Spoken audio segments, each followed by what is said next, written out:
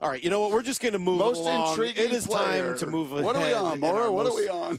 Go ahead. Number 4. Number 4, the natural Jaxon Smith Njigba. As we come down the home stretch here, he is the 4th most intriguing Seahawk. Highest skill position player they've ever drafted. This group. Is that true? Yeah. Yeah, Bruce and Russell, Okung, yeah. Earl.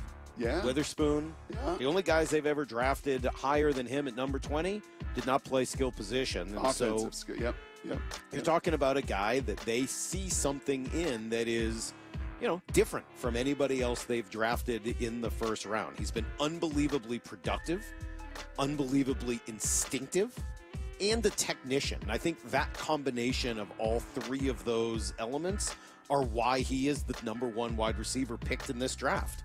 Don't sleep on that. Now, there weren't guys picked in the top 5 this year, but he was the first wide receiver. They had their choice of any receiver in the draft. And there were some other guys they liked a lot. The kid out of BC was who went right after list. him. Zay Flowers to Baltimore, who, by the way, is doing what Jackson's doing. He is making a strong early impression. Looked really, really good to start off his career in Baltimore. So they chose Jaxon Smith Njigba. Why? Because of the combination, the ability to be instinctive, to just know where to be in a football field, to have some of that technique down already in college, and some of that, I think, is the training they get at Ohio State. And then finally, the productivity.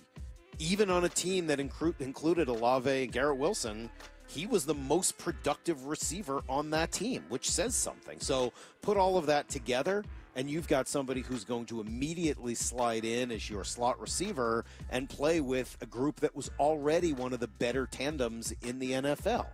So he's looked like a starter right off the bat.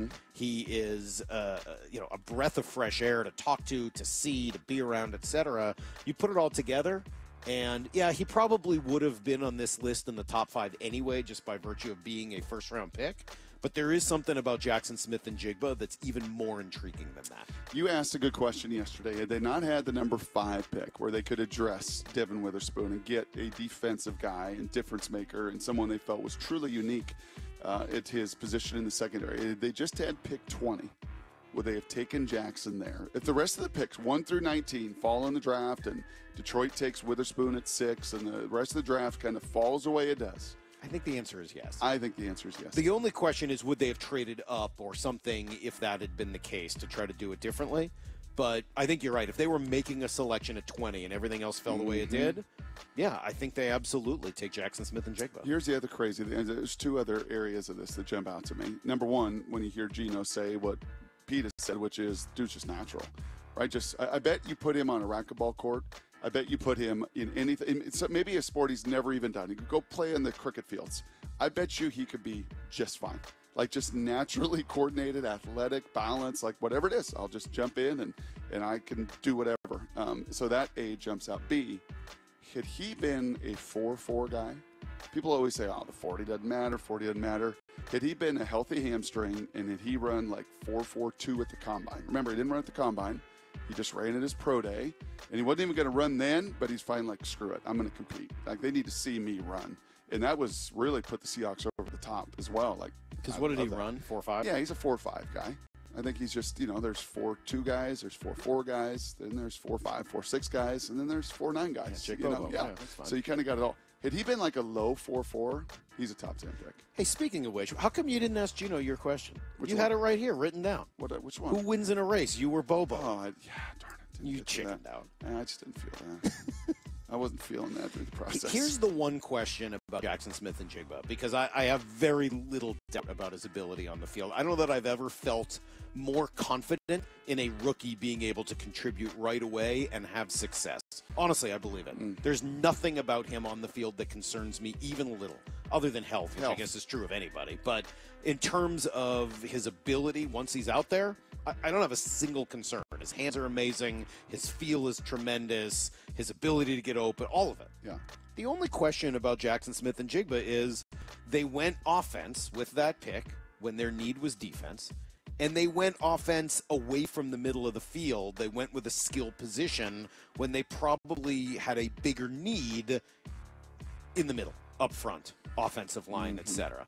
I'm not saying he's the wrong pick because I'm really excited about him. But if you're searching for question marks on a guy that really is about as sure thing as you could get, that would be the one. Yeah, well, there was not a who've been some of the centers over the year. The kid out of Alabama that they wanted, right there, 20, that got taken at 18. Mitch Morse out of Missouri, guy they liked. There just wasn't that guy in this draft. John Michael Schmitz was second round. I think he's going to be a good player, not an athletic guy in this system, but a good player. So there wasn't that. And there was number one receiver on the board, and we're going to go out and we're going to take him.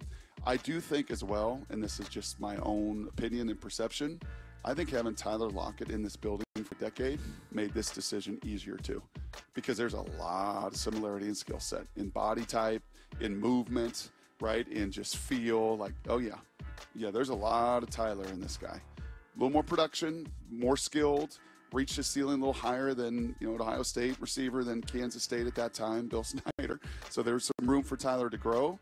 But I think having Tyler was like, yep, and when Tyler moves on, this guy might just fill right in as well. Pretty darn cool. All right, there you go.